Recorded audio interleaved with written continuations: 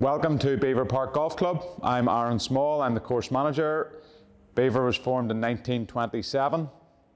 We have held the Irish Open twice, the Irish Close, and this year our senior cup team won the Ulster section. Belvoir is a heavily played golf course. We have around 45,000 rounds a year, so it's vital that we're on top of things as greenkeepers. The good thing about having a lot of rounds of golf is that the club is financially secure. So that means as a course manager, I have good machinery. So regarding revenue on the golf course, the run my end would be nearly 600,000 a year. This would cover wages, maintenance, machinery, hire purchase, and really any course improvements. So good thing that we have a lot of money coming in.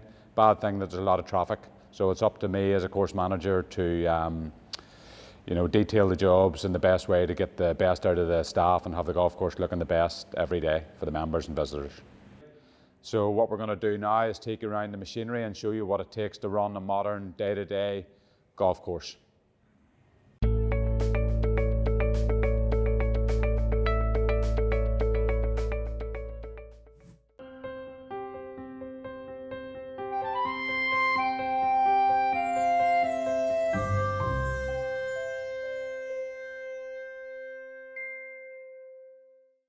We're in the shed now and we have all our cutting machines that do all the cutting, the day-to-day maintenance. All our machines are Toro. We find them the most reliable and user-friendly. So this is a greens mower. This is called a 3250. This machine would have cut the greens this morning. This is a 3 mil in height. We also have what's called a red ball and a green ball system. So when the operator comes in after using it, he puts a red ball on, and then the mechanic knows that it needs to be set for quality of cut and height of cut and check the oils and fluids.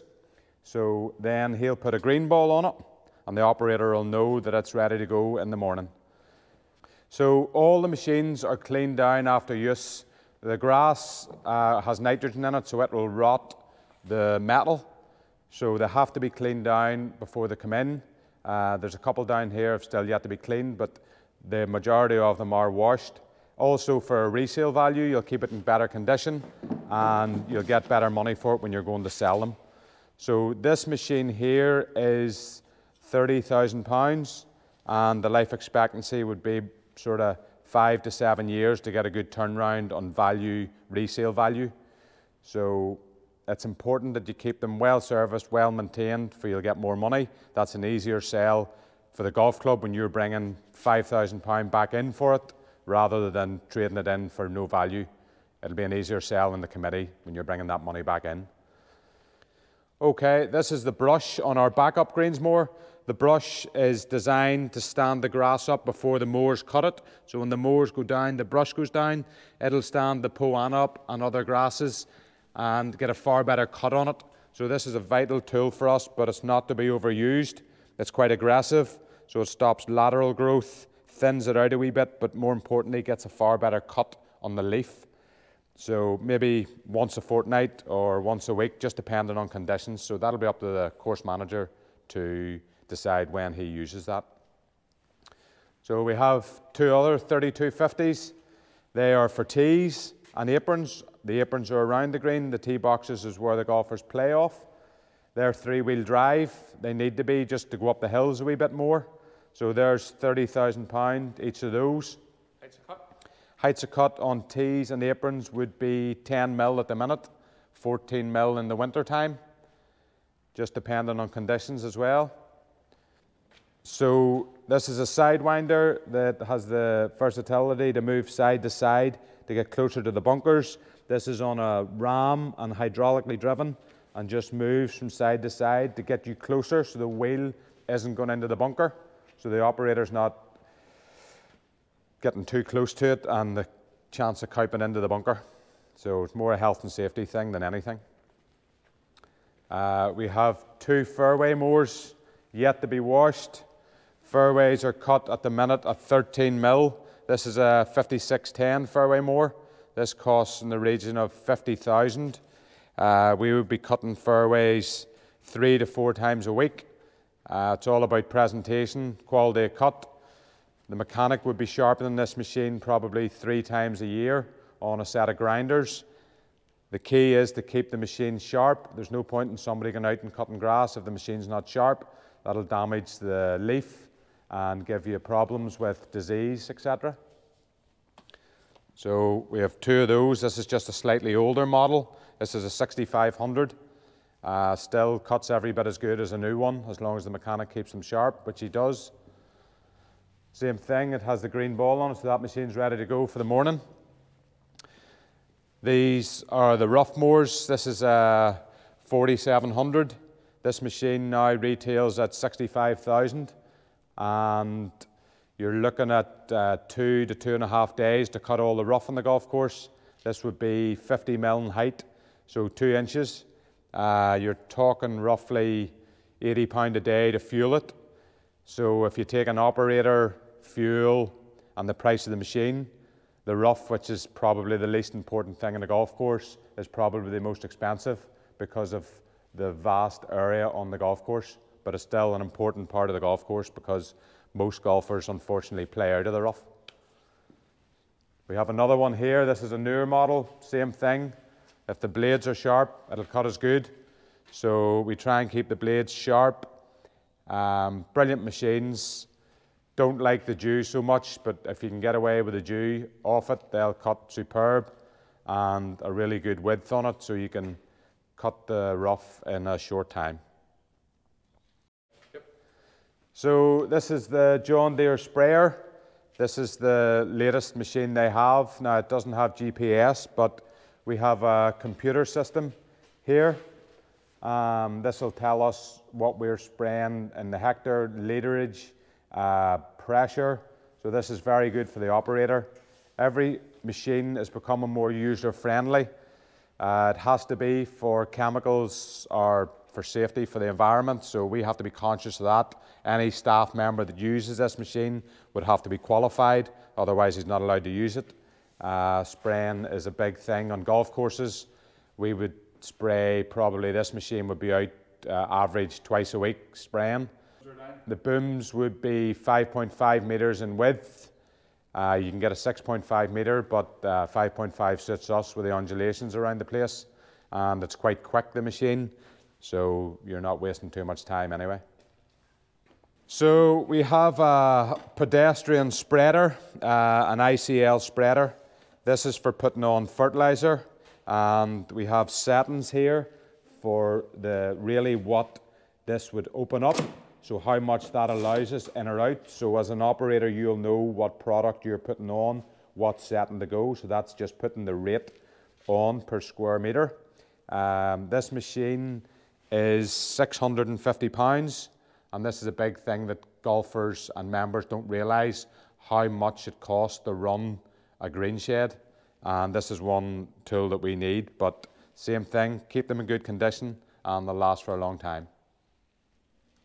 So most green shed will have an array of tractors, all different horsepower, all different sizes. So this is our biggest horsepower. This is 60 horse.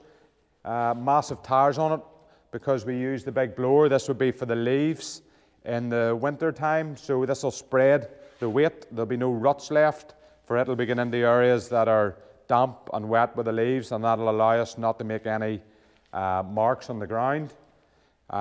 We have a John Deere, a 4066R. This is quite a new machine. This would be used for verti draining. This is hydrostatic, whereas the Kubota is geared. So this is hydrostatic, so this will allow us to verti drain and takes the trailers and stuff. So just a different array to what we need. We have an old Kubota tractor, 42 horsepower. This tractor's 20-year-old. So it's not all about having new and fresh machinery. It's about what works for the golf club. This only does maybe 100 hours a year, so there's no point in me spending 20 grand on a tractor when this will do me rightly. So you don't want to waste any of the club's money, because you can put that money into better machinery, as in your cutting machines that are more important than a shiny new tractor. So again, An older tractor, yeah. 20 plus years, but doesn't do a lot of hours. What it does suits us. This is a mat and a brush on the back. So when we put sand onto the greens or fairways, we can mat it in. So that works the sand into the surface, taking it away and putting it in there. So that'll help with drainage and levels. Yeah, vital piece of machinery. So this is a Procore. This is for aeration. This is one of Toro's best-selling machines.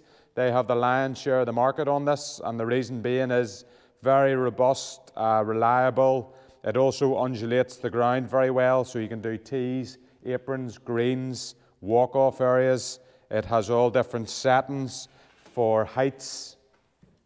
You have a speed setting, so the closer pattern you go, that'll get more aeration into the ground. So on the back of it here, at the minute, those tines are 15mm solid tines, so we can change any of those tines according to what processes we're doing on the golf course.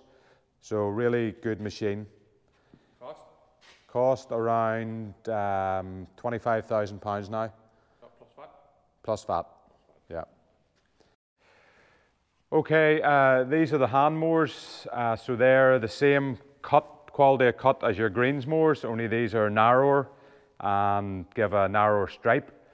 They also press the ground a bit more down, giving you a wee bit more speed, just simply because they're heavier. We don't use these in the summertime because it takes a lot of staff to cut all your greens, so we have other jobs for them. But these are primarily just for the winter time, so the machinery, the heavy machinery isn't going out onto the greens. These are a great asset for us.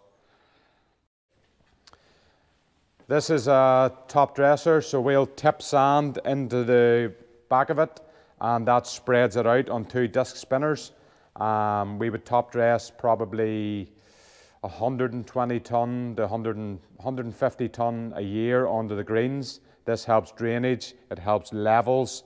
It's a very important tool. Sand is one of the most important tools for greenkeepers, but not for the golfers. The golfers don't like it, and the mechanics don't like it because it blunts the blade. But we have to use it. It's vital. That what kind of sand do you use? We use Darcy's sand, which is double wash sand and proper, granular size. So there's an art in the sand. It's not just people think you dig sand out of the ground or builder sand. So it's proper sand that we use. It's around £35 a tonne. So this is what's called a verti drainer. So this machine is a Wiedemann GXI8, and there's no tines on it at the minute, but they have the capability to go down probably 10 inches into the ground. And what that does, that has a heave on it and breaks the ground up, and that lets the water come down through the ground and makes the greens or fairways firmer. So this is a vital piece of machinery. The best time to use it is when the ground is firm, so it can fracture the ground. That means that the roots can go down the fractures, creating better root depth. So that'll do for drought stress, but also that'll get the drainage channels, so the water will be able to come down the ground and away from the surface. So this is a very good machine, but used at the right time of the year. We're in the machinery shed at Belvoir Park Golf Club, which is a vital end of the whole procedure, what we do on the golf course. If the machines aren't right, the golf course isn't right, quite simple as that. So here we have a ramp that we have probably for a year. So the mechanic will get this up, he'll check it for quality of cut, height of cut, he'll do all this greasing, really take a good look around the machines when they're up. You know, you can't beat getting underneath the machines, seeing a damaged pipe or something like that. So the ramp, for the sake of £4,000, this is a vital piece of machinery that we couldn't do without, and it also saves the mechanic's back. He's not lying on cold ground, and just basically you can see a lot more. So we'll go around the shed here. We have all the filters, fuel filters, oil filters, hydraulic filters, air filters, everything we need that we're using regularly. Other parts will not use that regularly, will not buy it in for obvious reasons. But these are just a good wee thing just to keep everything in stock and know where you're at. Tools, good bench. With a blower broke down here, so we'll either try and fix that or it might need a new blower. It's maybe had too many birthdays, so we'll just maybe invest in a new blower. We're quite a leafy golf course, so we need all the blowers working well. We also have the board the mechanic has, so he has machines to repair. We have our height of cuts for things. If any of the boys see anything wrong with the machines, they'll write it up. He'll know what needs done. We have our grinders over here. We also have, we write up when the machines are ground, so we know basically when we've done them. We have a spare set of units here for the greens mowers, so if anyone hits anything, we can just come and change the units over quite quickly. That's a machine that has been sharpened. The only downside to sharpening a lot is wearing away the blades. So if we have to buy cylinders, you're looking at maybe £300 for a cylinder. So £300, £600, £900 just for cylinders for those. But at the same time, if the machine's not sharp, it may as well not be going out. So keep them sharp.